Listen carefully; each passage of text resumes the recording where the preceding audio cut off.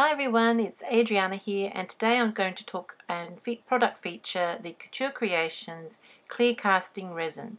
This is a fabulous product in creating some great little embellishments for your scrapbooking, cards, even jewelry making, and anything to do with decorating with molds and resin. The clear casting resin is easy to use and with a ratio of 1:1, so you need to use exact amount of A and B to get the great resin finish. It solidifies in about 10 minutes, but then it needs to cure overnight for the best results. So I'm just going to show you exactly what you get inside the box. So in the box you get part A and part B. These are clearly marked, as you can see. You need to have equal amounts of this mixture to actually work. You get 3 little containers with markings on the side, but you also can buy extra containers separately. You also get 2 implements to stir. And also what I recommend that you have on hand is some gloves. And working with this product, you need to be careful to have a well ventilated room, and also you need to have some rubber gloves to be able to work with this product. To clean anything that gets spilt, use your isopropyl alcohol. I usually decanter it in a little turbo spray, but also try to use a surface that can be easily cleaned. I have a mold here that I'm going to be using some of this resin, and I'm also going to show you some other tips and tricks and show you exactly how I use this resin. In my little container here, I'm actually going to mark the spot because it's really hard to tell the markings. I've actually marked the spot 10 millimeters and 20 millimeters. So I'm going to pour part A of the resin into my little measuring cup. You'll notice that when you buy your resin, it has actually got a seal on top, which is excellent, so you won't get any spillages when you're transporting it. So here I am measuring 10 mils of part A. And the reason why I put that marker on the cup is because once the resin is in there, it's really hard to see the actual number. So you really need to make sure you mark it exactly where 10 mils is. Then I'm going to also now put 10 mils of part B.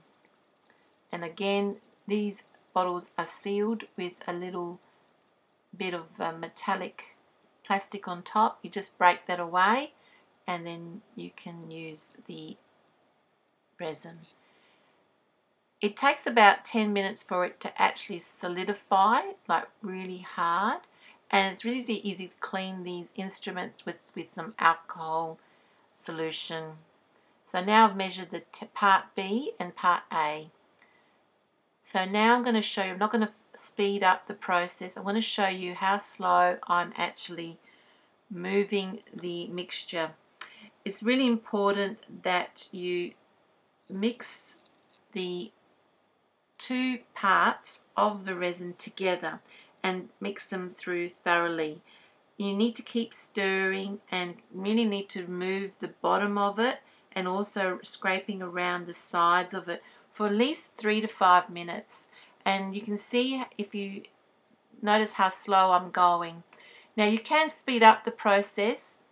This resin doesn't tend to make a lot of bubbles, but I found that if you just do it gradually and slowly, you'll get a good result. And making sure that you scrape the sides and the bottom of the container thoroughly, at least for another 2 minutes as well.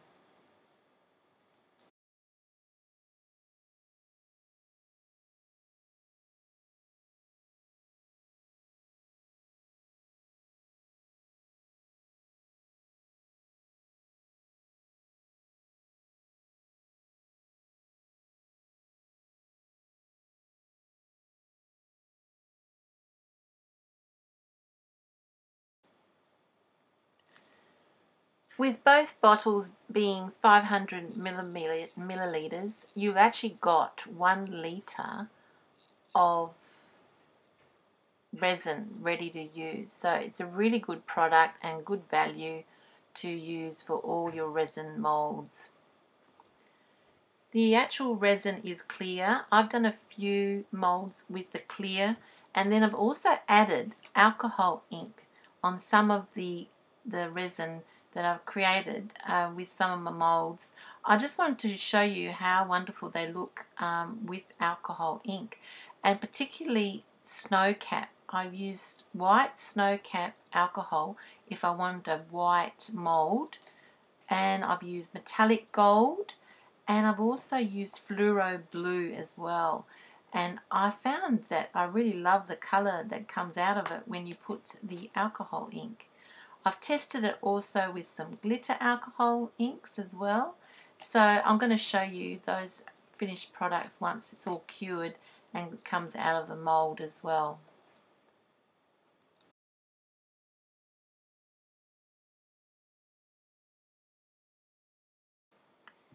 You can see how my resin is actually gone a bit more thicker.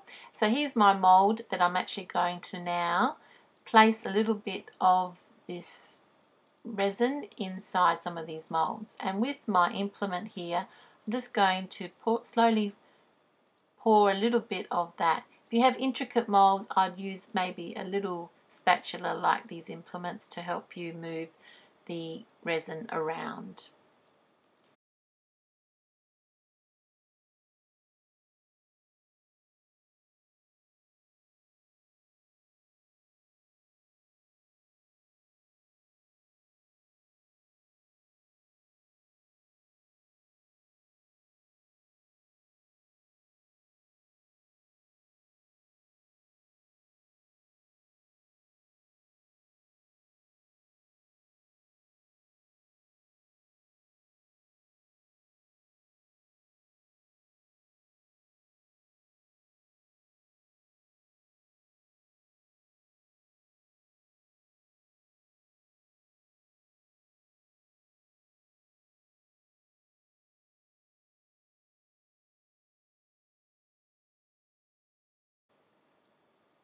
So as you can see, 20 mils of this resin, completed resin that has been mixed together, has created some wonderful, unique little molds. I have a beautiful butterfly, I have some dials, some clocks, and some bees, some cute little bees. I'm actually now going to add some of this resin or alcohol inks to some of this resin to make different colours. And the first one I used was the alcohol white snow cap alcohol white ink, and I'm going to show you what that looks like when you're mixing it up. I'm also used the glitter, amethyst glitter. I wanted to see how that reacted with the resin, and I mixed a little bit of the alcohol ink inside the leftover that I had there already mixed up, and I just mixed it through really quickly, and you can see that the glitter is still coming through, and the end result of that is really beautiful. I really love the effect of the glitter coming through the resin once that's all dried up.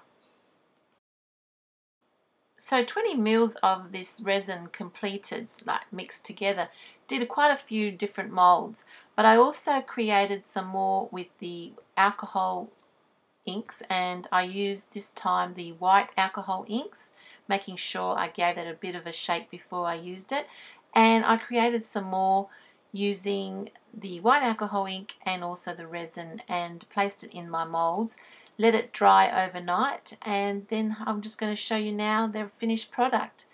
It's a great product that you can colour these afterwards, or you can leave them as they are.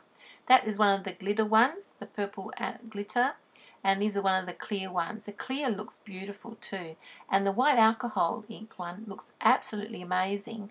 They just look like they're made with white resin, but they're not. They're coloured with the alcohol white snow cap alcohol ink.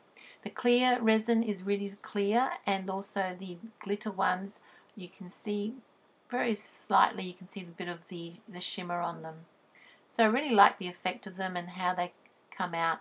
Some of them are still flexible, which is really good, so if you wanted to put them on a bottle or a can or wrap them around something circular, they would still blend in. And if you do get a little bit of resin on the edges of them, you just get your craft knife and just cut off a little bit of the excess.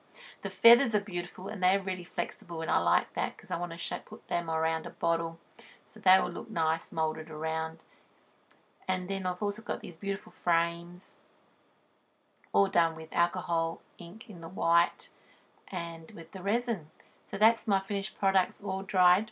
And then I used also, yeah, you can see the feather here, really nice and flexible. So I can use that and decorate that, colour that in. And the little bee. Really love the effect and how it came out. I'm also mixing up some other colours here. I'm going to use the gold, metallic gold pearlized alcohol ink. And when I placed it inside my mould, it looked really lovely. It comes out very matte gold, but I really like the effect that you can actually colour this resin with alcohol inks. Making sure to actually give your alcohol ink, the gold metallic alcohol ink, a good shake, and then placing a couple of drops of that inside my mixture of my resin and mixing that thoroughly through for a couple of minutes before pouring them into your moulds.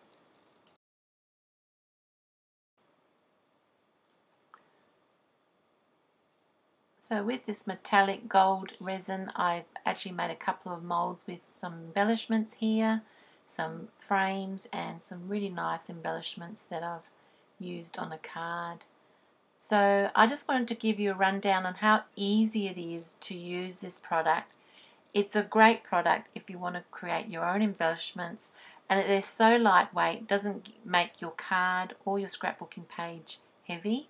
And also if you want to use it for off the page projects, as per like a jewelry box, you want to decorate a box or a bottle, you'll find that they are quite lightweight, so they will just glue easily onto your project quite nicely.